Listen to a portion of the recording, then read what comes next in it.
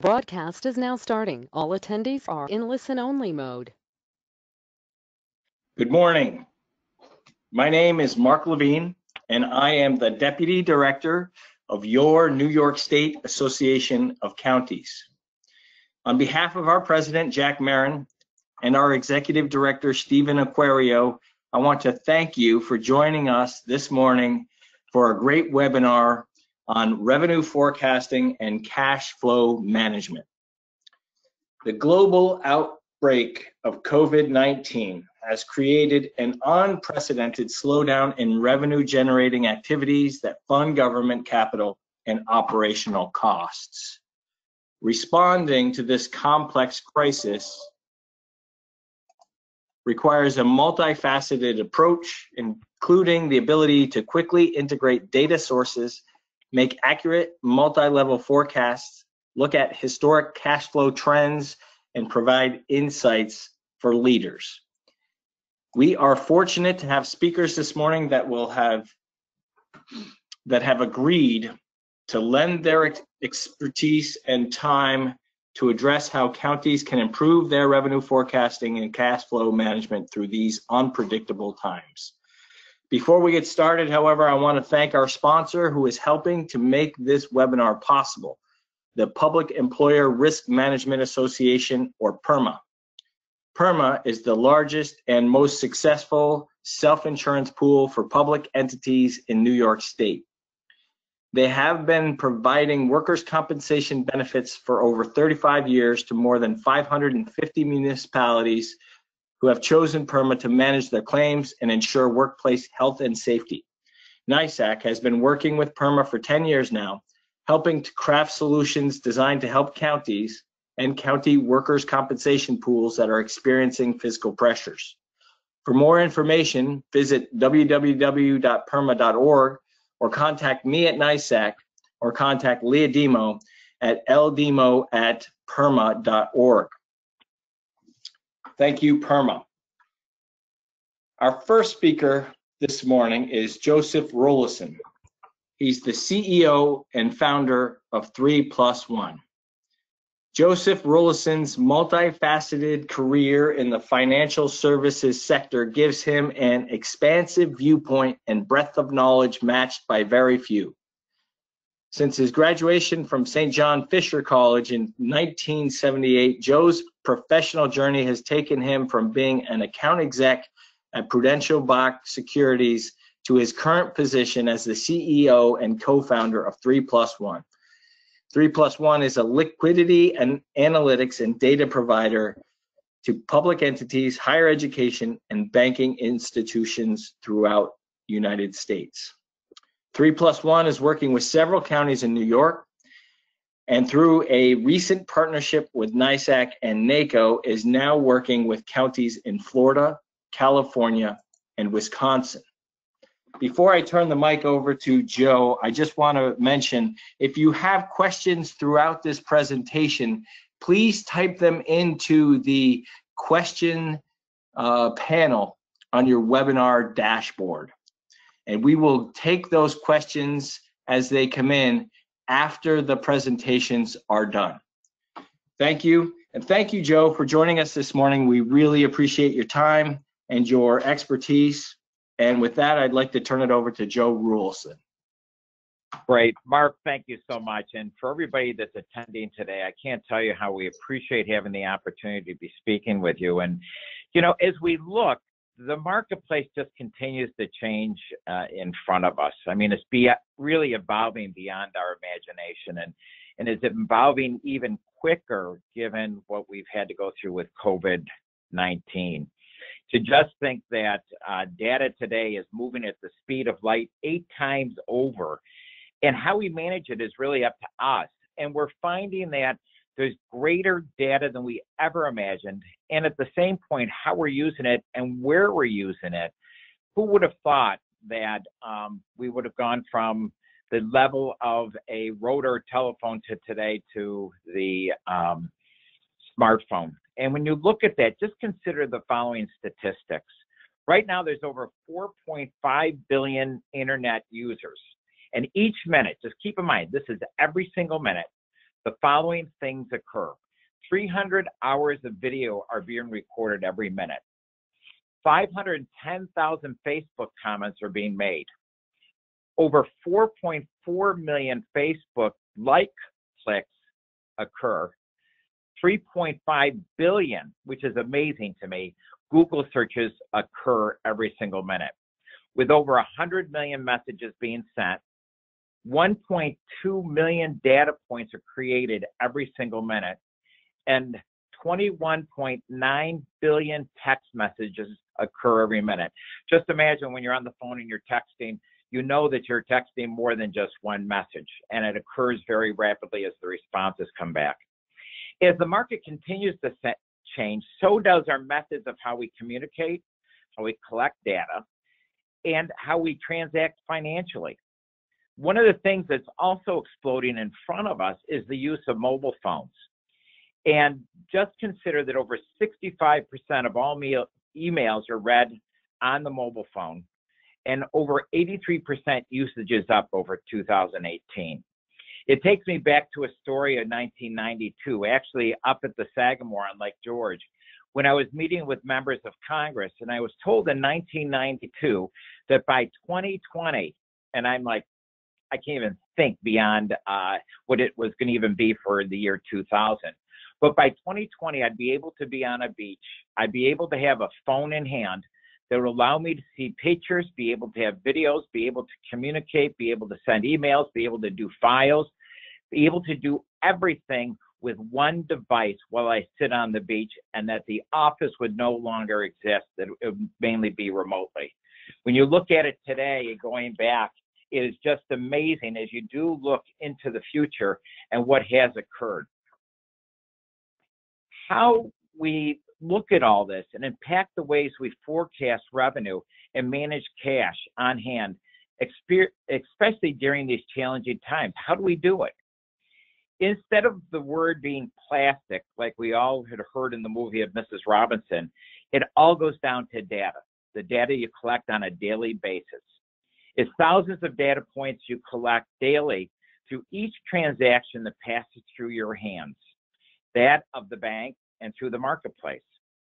Having this knowledge allows you to plan for the unexpected, whether it's a drop in sales tax or other revenues, or the need to borrow to make for budget gaps or other budget purposes, or to put cash to work that otherwise would remain dormant.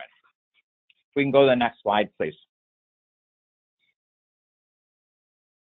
Cash flow is extremely important in viewing it in three ways, and the use of cash. Cash flow is the flow of cash you see over the course of times. It's the ebbs and flow. Liquidity, on the other hand, is the transaction of cash between you and the bank.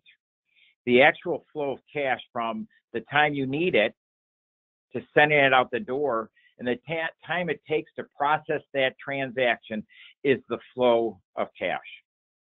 What the marketplace is what determines the value of your cash that flows through your hands and that of your financial institutions. Keep in mind that cash still has value and can generate significant revenue to your bottom line. Please do me a favor, do not fall for the myth that cash has no value right now. When you look at the Treasury, you look what the Fed did, and you hear, well, rates are at 0 or at 25 basis points. That is not what the value is seen in the marketplace. And managing that cash flow is extremely important through your organization and for the daily activities that you carry out and the sources of revenue that come in every single day. Just remember that as you look at your cash flow, you look at your liquidity, and look at that value, there is always a value to that cash that you need to put to work. But it's also important that you look at what is the importance of data, which is the next slide. What do I mean by data? What that is every single financial transaction that flows through your entity is information that has values and behaviors. We're seeing more and more data that's coming in by your financial institutions. And all of this data allows you to capture a holistic perspective, while valuable information can allow you to forecast revenue and manage every dollar of cash that you have on hand. So you can go to the next slide, please. As you collect this data, it's extremely important for you to look at the holistic picture. What's great about this is that so many times you'll find that within a county and within other entities that may be underneath, whether it be towns or villages or school districts, there are a lot of bank accounts. And so many times you look at what each bank account is and how that money flows through. When you take a look at the holistic perspective, it allows you to see what cash you have on hand, allows you to see through your eyes your cash flow. What are the ebbs and flows? What's the high point? What's the low point? That allows you to manage on a daily basis. But more importantly is when you take all that information together, you see a picture that gives you a much different perspective. So many times when I talk to public entities, they'll say, look, I have no cash. Well, they're looking at one account or maybe two accounts. When you take into account every single bank account and every single financial institution that you have, it allows you to see a full liquidity picture that allows you to see what is it that I have available and what can I do with that given the time period. Once you have that data, once you know what your cash flow is, you can see when do I need that cash and what is the time duration. In this case with this chart, the gray part is showing you what cash you have for cash flow management.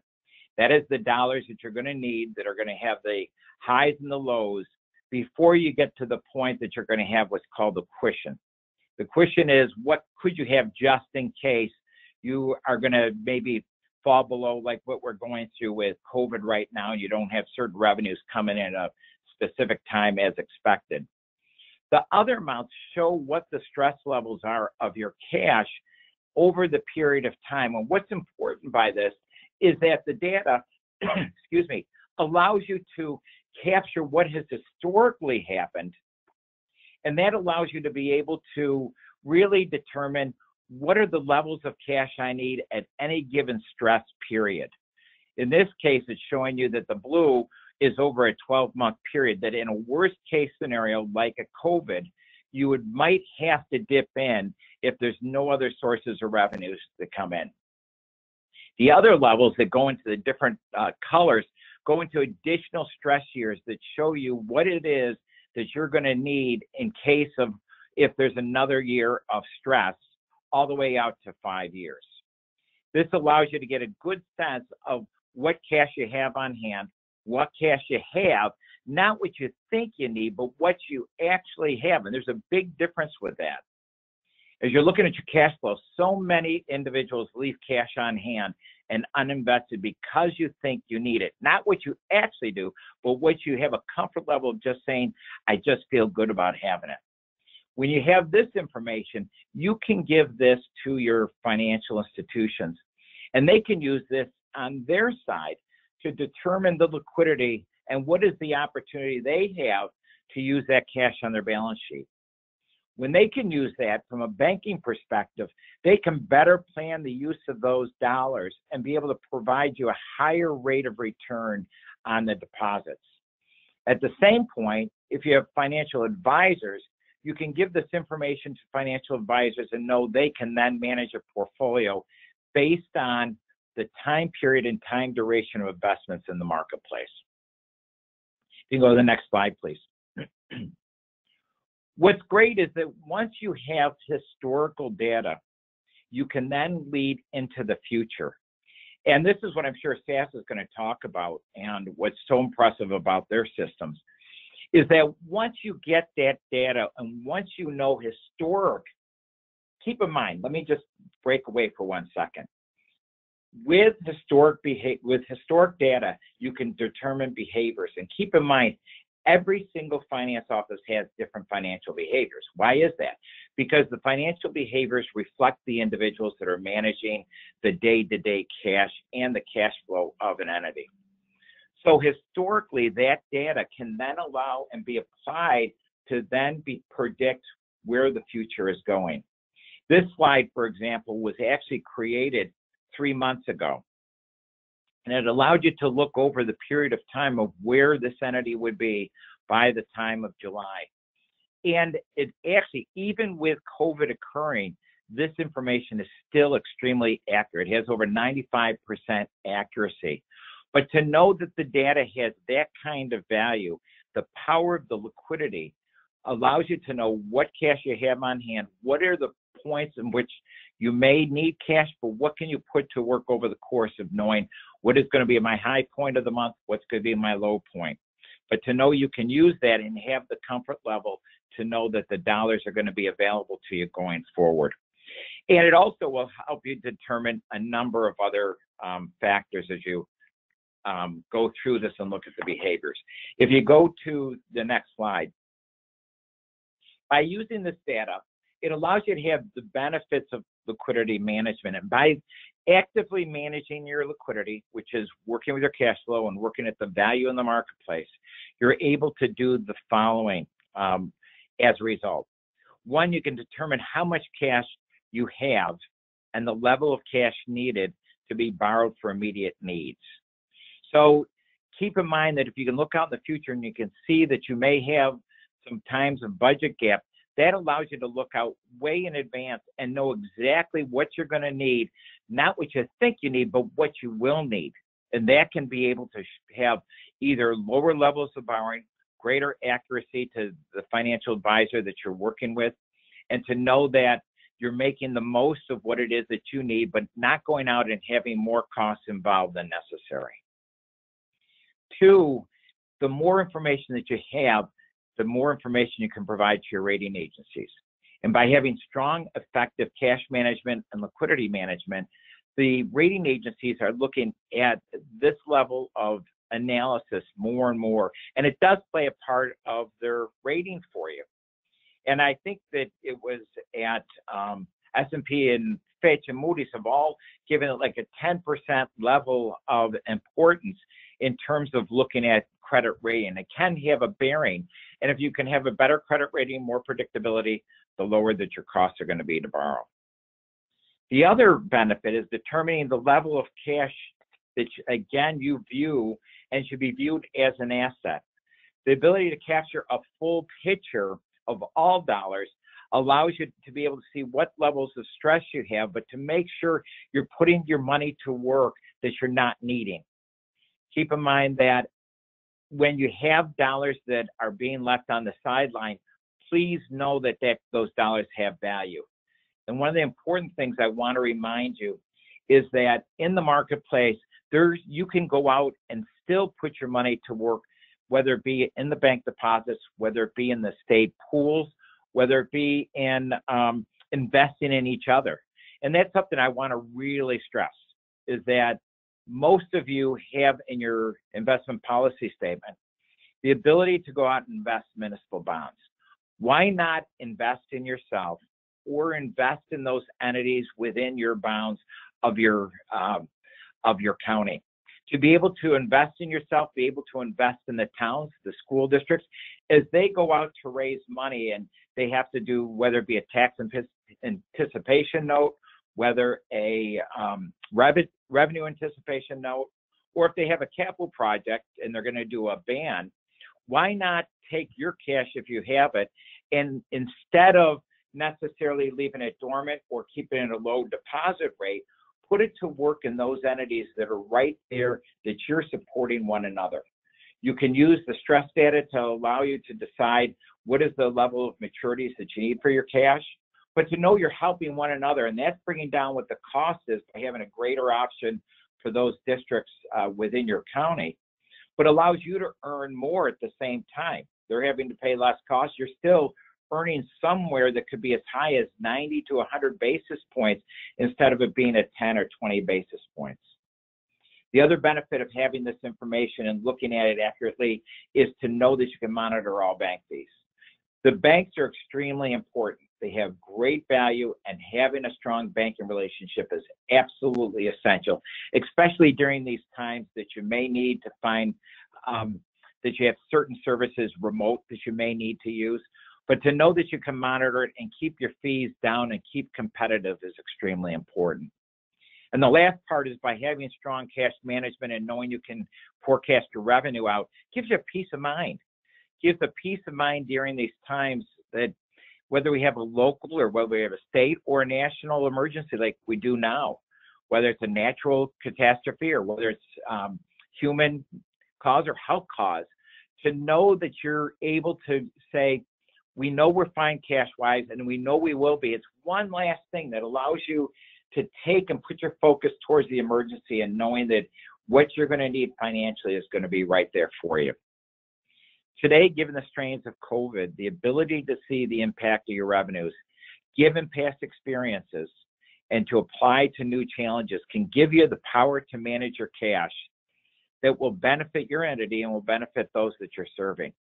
That is so important, is your fiduciary responsibility and that of your finance office to know that you are financially sound, that you're putting the best of practices, and you're taking what is historic, applying it going forward, and knowing you've got that peace of mind of knowing you've done everything possible to bring new sources of revenue to your bottom line, while also making sure that you're providing the very best of services to those you're serving.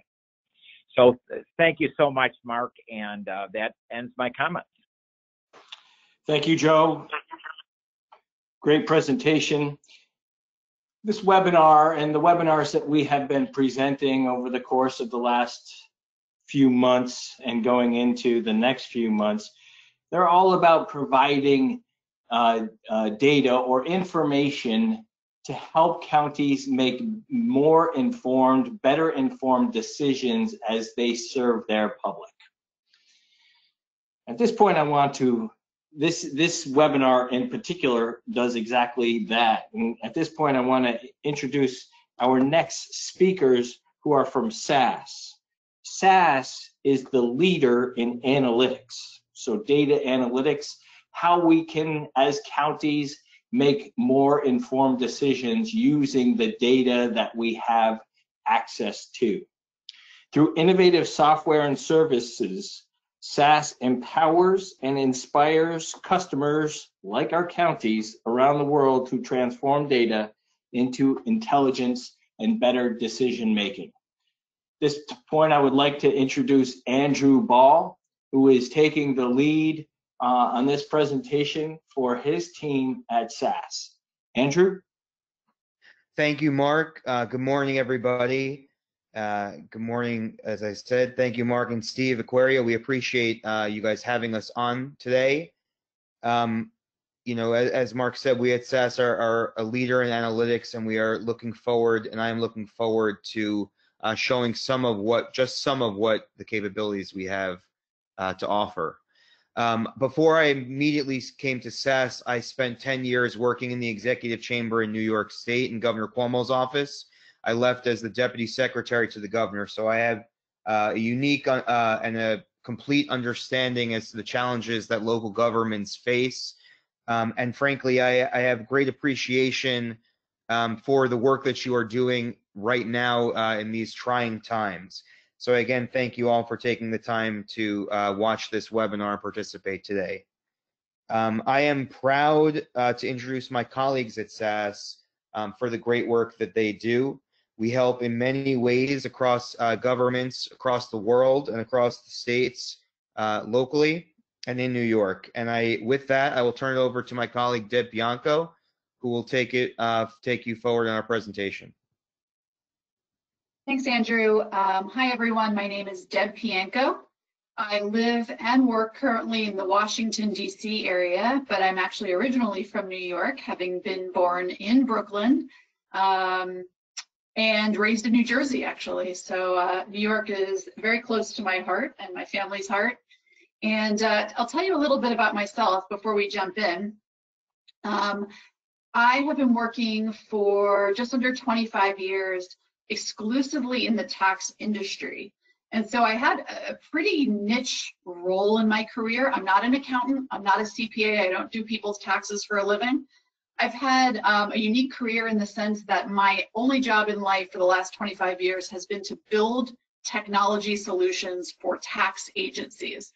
And I spent many years at the DC Office of Tax and Revenue, the District of Columbia Office of Tax and Revenue, as a consultant and as the head of application development as a government employee.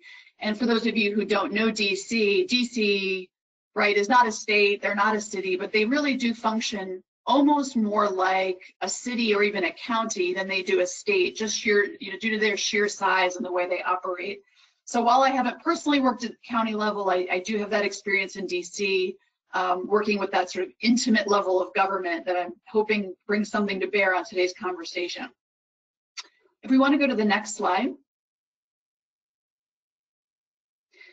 So as we get started today, I just wanted to take 1 second to share a bit with the group about SaaS for those of you listening who may not be familiar with us as a company.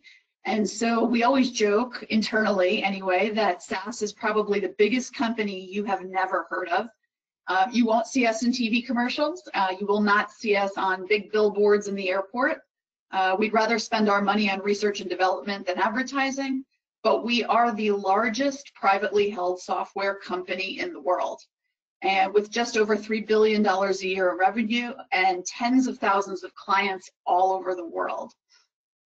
If you can think of the name of a business or a commercial business or a government agency in your head right now, chances are that they are our client in some way. So everyone from Nike to the New York Mets, 1-800-Flowers, Mercedes-Benz, General Motors, if you can think of it, they're probably our client. But we also do tons of work with government agencies. Because I work in the tax space, my focus tends to be in the tax area where our clients are the IRS, Her Majesty's Revenue and Customs, Belgium tax, Japan tax, again, a lot of big names, but we also do work with much smaller government agencies, like about 30 or 40 US states and tons of county level governments who are beginning to use analytics to help optimize what they do. Those clients have been using SaaS for 40 years. SaaS has been around for over 40 years. SaaS is a specialty company. And we do one thing. So we're not a generalist software company. We're a bit different than the Accentures of the world or the Deloittes of the world. You can't hire us to build anything under the sun. We do one thing, and that thing is analytics. What is analytics? It's building COTS software tools, so commercial off-the-shelf shrink-wrapped software tools that are specifically designed to access and cleanse big data or little data. If you're talking at the county level, it doesn't always have to be huge data. And we use it to look for trends, patterns, and make predictions in that data. And so I truly believe we do it the best, and we've certainly been doing it the longest.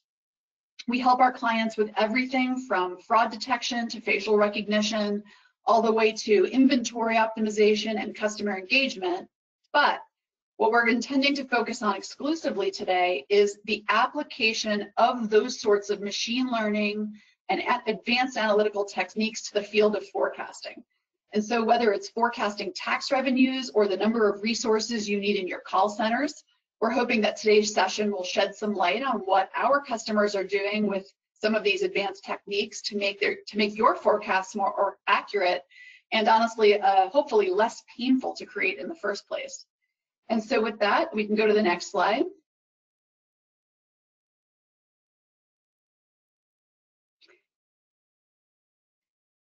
Obviously here we're just showing how we're doing tons of work in New York State and across many different functions, many of which I've already spoken about. And I think if there are any questions about any work we've done outside of the forecasting space in New York State, we're certainly happy to answer those at the end. We can go to the next slide.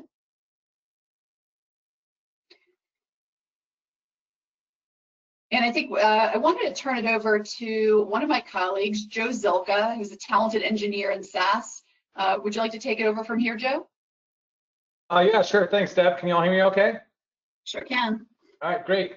Yeah, again, as Debbie said, my name is Joe Zilka. I'm a Senior Manager of Government Solutions at SaaS. I've been supporting SaaS in the state and local government space for the last 20 years, working with folks like Debbie as we apply SaaS's core capabilities to solving business problems in government.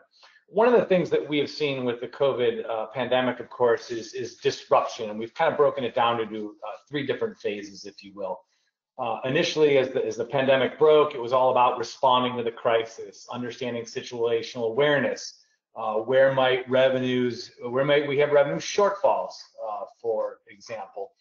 understanding how we need to respond and adjust and mitigate those disruptions for our citizens. The second phase is the recovery phase, right? So let's take our organization, understand what we might need to rebuild in order to operate sort of with the new normal. What does that mean for revenue impact? And we'll see very shortly. Lastly is reimagine, right? As we've kind of experienced this disruption, how do we prepare for our organization, move into the future, and be a bit more resilient when perhaps additional disruptions or future disruptions happen in our space or in our jurisdictions. Next slide, please. So, you know, what we've seen, the challenge with the government organizations that we've been working with is you know, in the impact on the ability to fully understand current and future revenue streams, right? Generally speaking, depending on jurisdiction, 30 to 40% of government revenues can be associated with with sales or consumption taxes, use taxes. You know, each jurisdiction, of course, can be very different, but it still certainly amounts to a large component of government revenue. Some counties in New York collect hundreds of millions of dollars in sales taxes, right? So, you know, just a 10% decrease in that amounts to tens of millions of dollars in government funds. I'm sure I don't need to point that out here, as you're all probably likely aware. But what I think governments really, the challenge is they like to be more comfortable with decisions that they are being urged to make, whether it's tax payment flexibility, delaying the filing of taxes, delaying license renewal fees, understanding how we provide relief at potentially the cost of incoming dollars to pay for the services that we must provide. These government organizations need to quickly integrate data that may now be relevant, right? So the crisis has created a situation that these agencies had not experienced before. You know, I think Joe pointed out that, you know, SAS does a great job of doing econometric time series forecasting, right? Looking at our historical data and projecting what that would be in the future. However, when you've got a significant disruption like COVID-19, some of those algorithms sort of fly out the window, right? We need to look at new data sources, which may include economic indicators or healthcare response data. Where and how the disease is spreading can provide new clues to understanding the impact on revenues. As we progress toward recovery, where and how stimulus funds are spent can and will have an impact on revenue generation activities. Epidemiological model outputs provide us with information on peak infection days or how long the curve will be and how that impacts economic activity. So integrating that newly relevant data is a challenge for some organizations. Understanding what recently happened as well as what has recently happened in the now, right? We often hear the infection hotspots, right? I'll propose the concept with associated revenue cold spots, right? Drops in government revenue streams due to COVID-19. Which areas, which sectors are most impacted, right? Do local variations in infections impact industries and jurisdictions differently? Thirdly, which revenue streams are impacted and what's the magnitude of that impact, right? We've seen how unemployment claims skyrocket with shelter-in-place orders and businesses closing up shop. How can we quantify future revenue changes related to that activity?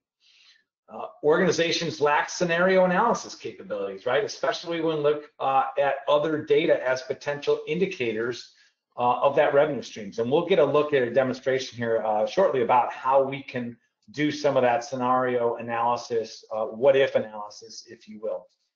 And lastly, you know, what's the impact of wide-reaching policy decisions, right? As governments grapple with relief options, how will that affect our funding? Governments are getting money, but what happens when we're taking less or delay the payments associated with that? Next slide, please. So analytics can provide the kind of information and rapid insights needed to understand the impact of COVID-19 crisis, as well as help plan for the future, right? Quickly ingesting and preparing new internal data sources that you all may have access to, or external data sets, maybe third-party data sets, to corroborate or complement data sources that are already in use. You know, we mentioned using health response data, government's plan to reopen by industry. What's essential, what's not, what is not classified as essential, and that can certainly vary from jurisdiction to jurisdiction, right? incorporating and process those inputs quickly to be used in analysis to understand the impact.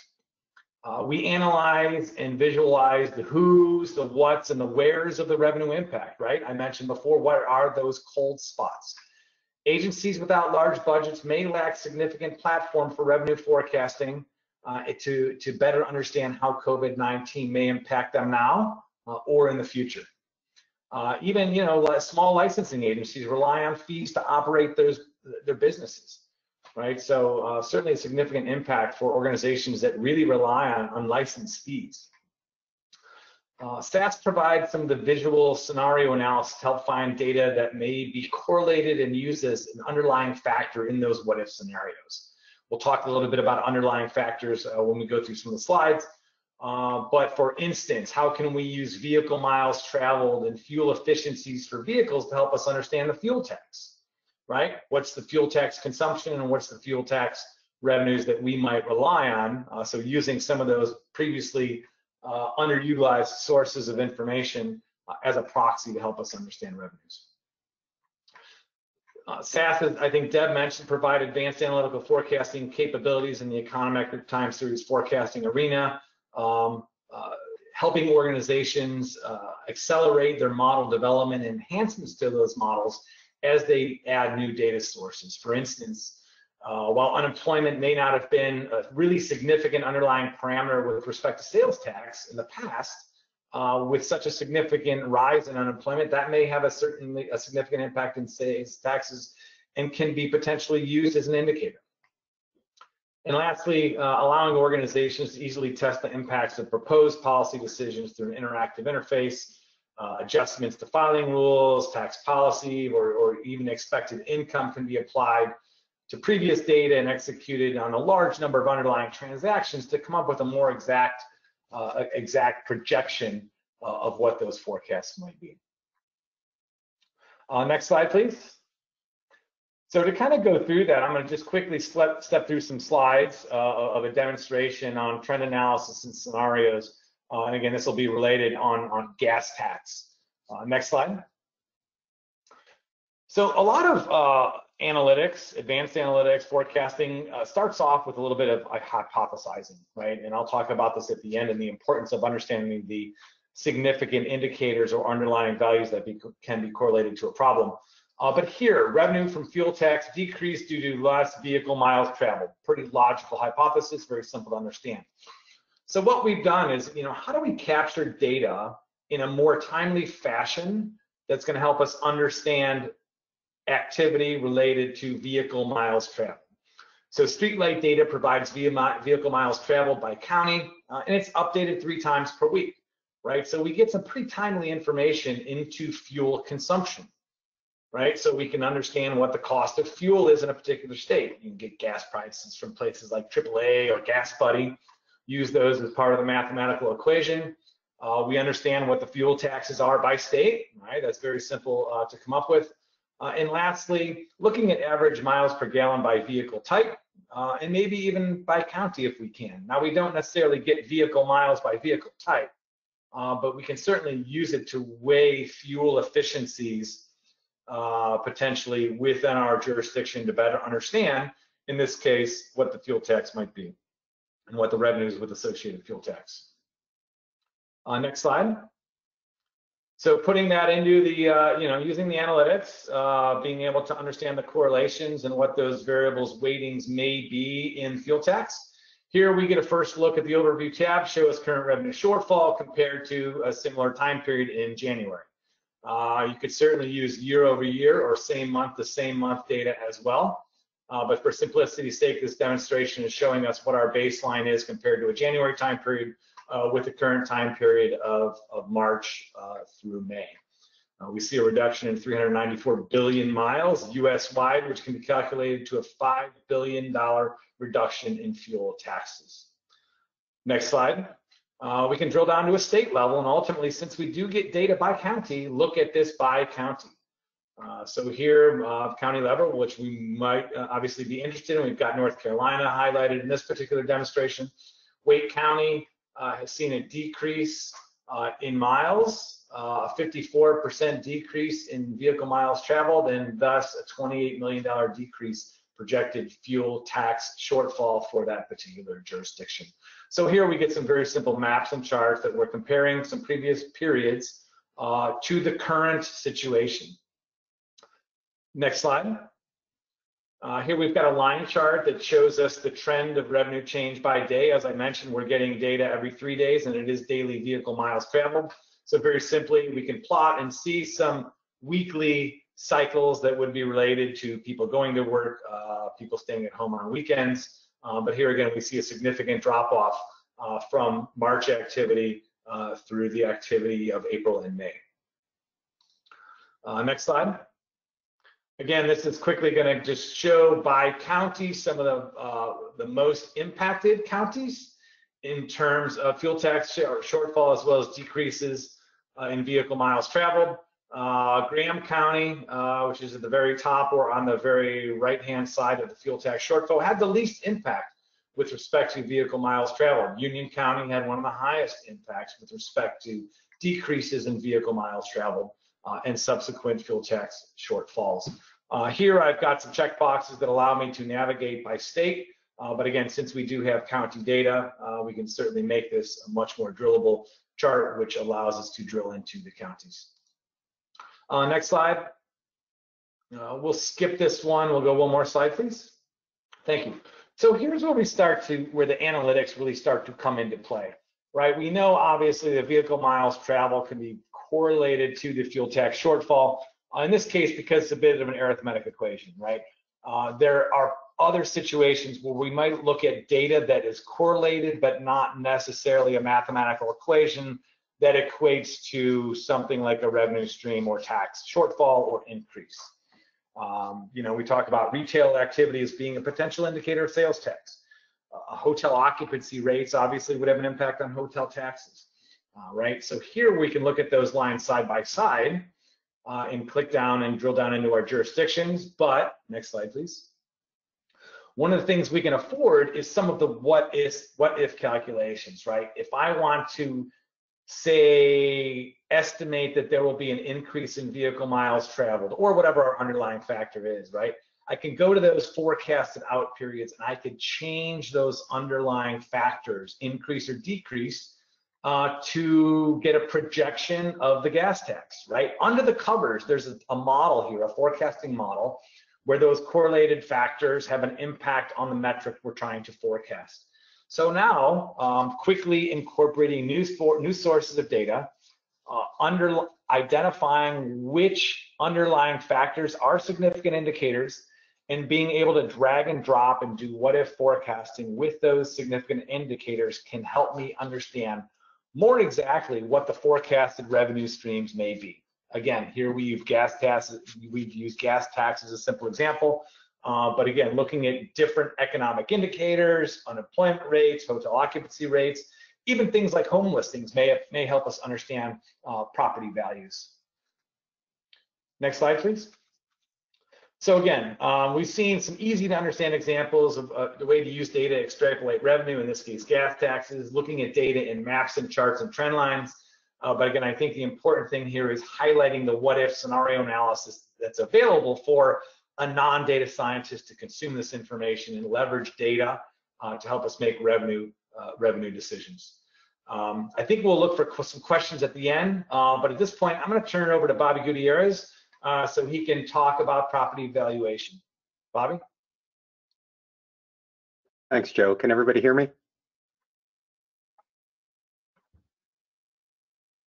So, Yes, I can hear Bobby. Yep. okay, thank you. So what I wanted to talk a little bit about here was just a project that we did for Wake County, North Carolina on doing property valuation for the year 2020.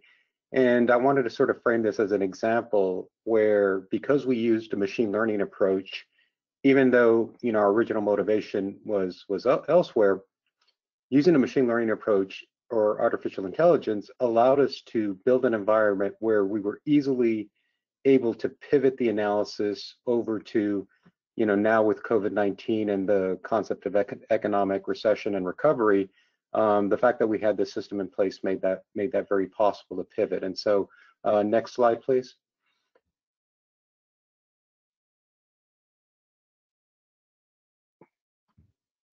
So back in about 2018, we were approached by Wake County, North Carolina, a county of 1.1 million residences and about 300,000 residential properties.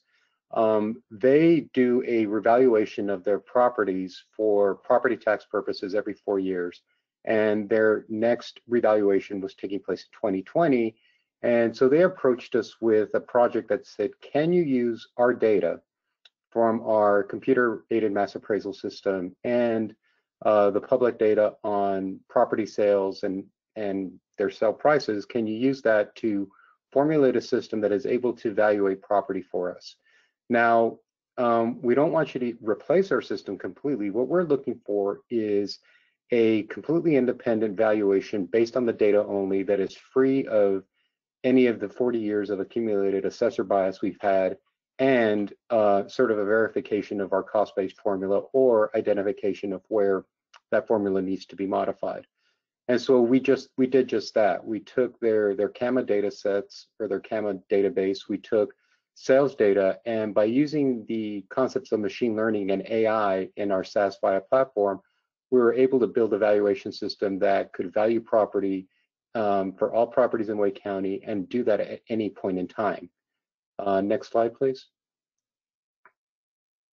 And so the net effect of this was that we were able to build, using SaaS Visual Analytics, another one of our products, a dashboard that Wake County assessors could log into every day that would show side by side what their current working assessment was for the 2020 evaluation next to what our machine learning artificial intelligence value is. And so in this case, they were able to go neighborhood by neighborhood, and these points represent homes and they're color coded. Green are where our values were in agreement, and shades of red are where the Wake County valuation was bigger than our SaaS independent valuation, and shades of blue is just the opposite. So we had this product in place for about 2 years, and Wake County was very happy with the product. Like I said, they used our product mainly for independent verification, identification of patterns where their cost-based formula needed to be updated, and also the identification of certain neighborhoods where a review of the data, needed to be done so that their working valuations could be more in line with what the current market was saying that they should be. Next slide, please. So long story short, the project was a big success. As of 2020, in January, where they released their notices and everything was done using our product, they are the only county, as of that time, they were the only county in the country that was using machine learning or artificial intelligence as part of their assessment process.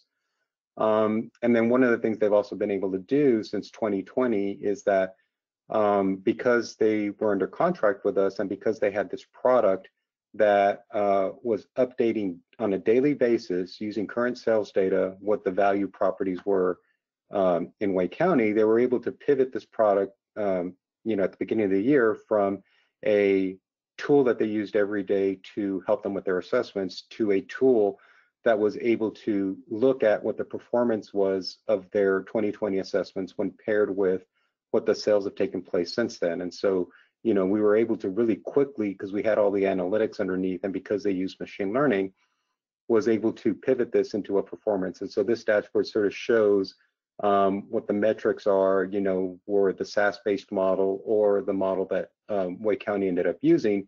And, this shows every property that is sold since 2020 when the assessments were released, and shows that for the most part, 80% of the time, the assessments were right on.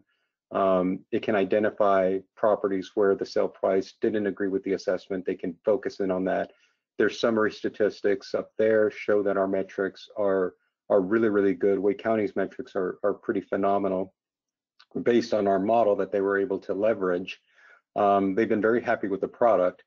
But the other thing was, because we use machine learning and because machine learning does not make any preconceived notions about how property should be valued in relation to the characteristics of that property. When COVID-19 hit in March, the model was able to be used to pivot from a sort of revaluation kind of analysis to an economic forecast. So in other words, because the machine learning, lets the data speak for itself, when COVID happened, there might have been changes to if you were doing this with a normal statistical model, you would have had to go in there and say, okay, well, now the game has changed. What has happened? What is different? But with machine learning, that all happens automatically because the new data is processed and it's able to detect what the new factors are and important automatically. And so with the next slide, please. Because of this, we were able to, again, when COVID-19 hit, be able to pivot this from a property by property assessment of what the values of the property were to sort of an overall county-wide assessment. And so in this case, Wake County contacted us and said, well, now since you can track properties over time, can you tell us sort of what the average home value is during these days versus what you would expect if current trends were, over the previous 4 years were done? And so we were able to do comparative plots of sort of our, in blue, what our machine learning says the values of the properties are versus the red, which is what they would have been in a normal non-COVID type year. And so you can see sort of this effect since COVID, values have sort of flattened out and have not undergone the normal springtime buying season sort of increase bump up. And we did this not just with home values, but we did this with sale volumes, et cetera. But this was possible because of machine learning, because like I said, there was not a lot of there was not a lot of new analysis that had to be performed with this. We were just able to look at the data coming in on the post-COVID home sales and the sale prices and see what was happening with this. And the model was able to pick up the trend and say, okay, sales are a little bit slow, home values are stagnating a little bit. There was and we were able to do this. And again, this kind of just showed the agility that machine learning and SaaS analytics, not just our analytics, but our visualization products were able to sort of go with the times and be able to adjust things in the new economic situation that we're in right now. And that's pretty much what I wanted to say on property valuation. I think I'll turn it back over to Deb or Joe to sort of moderate the questions. Thanks, Bobby. As we're wrapping things up here, a couple of questions came to me while you guys were talking, and they relate really closely back to things that I keep hearing from our clients, our tax clients. So I wanted to pose two questions, one to each of you as we conclude, to get your opinion on something. So I'll start with Joe. When I talk to tax agencies around the world, one of the common things I hear is, hey, SAS, this stuff is really cool, but we don't have data scientists on our staff. They're, even if you can find them, they're impossible to hire and keep. They're also, hey, Deb, we are doing forecasts. We've got programmers who are doing our forecasts for us, but they're retiring. So we deal with a lot of government agencies who have one or two people who've been doing this for the past 20, 30 years. Now they're ending their careers, and these organizations are really have their backs up against a wall. So what would you say to a government agency that's either can't hire these kind of people or has them and they're about to lose them and they're kind of nervous? What do you say about that particular challenge, Joe? Yeah, thanks, Deb. So, and there are two distinct points there, right? It's one is having the internal capability, and two is you're losing the internal capability. What I think is, analytics have come a long way, and since web-based reporting and business intelligence, and now advanced analytics, have really gone mainstream from an end user perspective, right? There's interfaces, visual interfaces that allow you to point and click your way through even some of the more advanced analytical procedures. Now, there's a lot of knobs and dials behind the scenes that a data scientist is going to be able to manipulate and modify. But I think, in lieu of having maybe some high-end talent, there is the ability to create good enough forecasts, right? And I think it's a lot better than what some organizations are doing now. without being able to accurately forecast at all, or going through some relatively manual processes with spreadsheets, right? So there's certainly some capability for everyone there, whether you're a novice or even the experienced data scientist. Secondly is, as folks have already created some models in forecasting, and there are ways to incorporate that institutional knowledge from those folks who may be leaving the organization into these tools. There's ways to, it's pretty open and able to leverage, open source models or even built SaaS models into the process. And then, along with that, as SaaS, was originally a software company, we're also a services company. So there's a couple different jurisdictions where, we've used our staff expertise to supplement and augment, the jurisdictions and their tax and their research analysts in order to help them understand revenue impacts, right? So, it's not just software. There's organizations like SaaS that can certainly help from a services perspective, that understand the tax world, that understand data science and machine learning to apply these technologies. Thanks a lot, Joe. I appreciate it. So you're saying that, if you've got the resources in-house, there are better tools to do it than there were 20 years ago. But if you don't have the resources, there are certainly companies like SaaS that can do quite a bit of hand-holding if needed. Thank you for that. And my last question is to Bobby. It's clear from the slides that you showed, the Wake County demonstration, how far we've come in our ability to make accurate statistical predictions due to the advances in technology. Particularly, you talked about machine learning. Can you talk a bit about the differences between the way forecasts used to be done, let's say 10 or even 20, 30 years ago, and the advancements that you're seeing today with machine learning? And I guess the way to summarize my question, to make it simple, is how would you advise people who may have been doing their forecasts the same way for the last 20 years? Should they just stay the course, or should they consider new approaches as they move forward? Well, I think there's two aspects to that. I would advise that they consider new approaches because, for example, with Wake County, one of the things they wanted to use machine learning for was to sort of see, by leveraging new technology, what was possible and what kind of performance metrics was out there, and what did the data have to offer that they might have been missing out on, and what they could shoot for. And they found out very early on that there was a lot of stuff that machine learning, a lot of data and a lot of information and a lot of featureability that was in the cracks that they were not exploiting, and that if they use machine learning, they could exploit it and get a performance gain. And then the other thing is that machine learning, because it's an unsupervised, there's no model that a data analyst has to tend.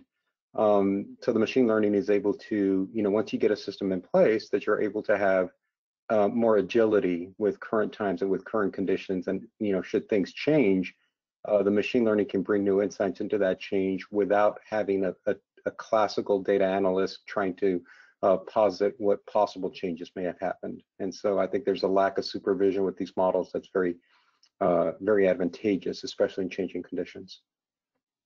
So if I'm the head of a county government, or I'm the CIO of a county government, or the head of the forecasts, is it true that, I as a CIO, I don't necessarily need to know about machine learning. I don't even need to know what to even ask a company like SaaS to do for me, but all I need to know necessarily is that I wish we could do this better, and hey, Bobby, could you come look at what we're doing and make some suggestions? Is that how a county like Wake came to engage with SaaS? It wasn't the case that Wake kind of knew exactly what they wanted from SaaS and wrote it on a piece of paper. It was more of a collaboration, right? Right. And one of the biggest advantages with property assessors is that they have a very standard set of metrics that measures how well their models perform and their valuations, and it's very objective. So what we were able to demonstrate at a very early time is that by using the same performance metrics, we were able to sort of show them what kind of performance we could get. And so it sort of said, okay, this is possible. And then they said, okay, well, how? And then what we're able to do is pair our approach with their approach, and to try to sort of get a system in place where they could take full advantage of our machine learning without having to sort of change anything really big within, without having to make sort of this big system-wide change to their current valuation system and their CAMA system. And you can do all this even if your data is not completely perfect, right? Because I've never worked for an agency, a government agency that had perfect data ever, in spite of what it can certainly work with imperfect data also. All right. Thanks, Bobby. So I think this is it on the SAS side of the house. Happy to turn it back over to NISAC. Thank you very much, Deb and Bobby and Joe and Andrew. And thank you to Joe Rulison. We're up at the hour right now, so we have very few questions that I think that we will take by email at this point. And if anybody on the line has a question, please submit them to Jeanette at NISAC. It's jstanziano@nisac.org. You will get an email from her this afternoon, and you can respond to that with a question, and we will submit those questions to the presenters and get those out to all webinar registrants. So again, thank you for joining us. I also want to thank PERMA again for sponsoring this webinar. We appreciate their underwriting and their support for our county members across the state. Thank you to SAS. Thank you to 3+1. Enjoy your day. Stay safe. Stay healthy. Thanks.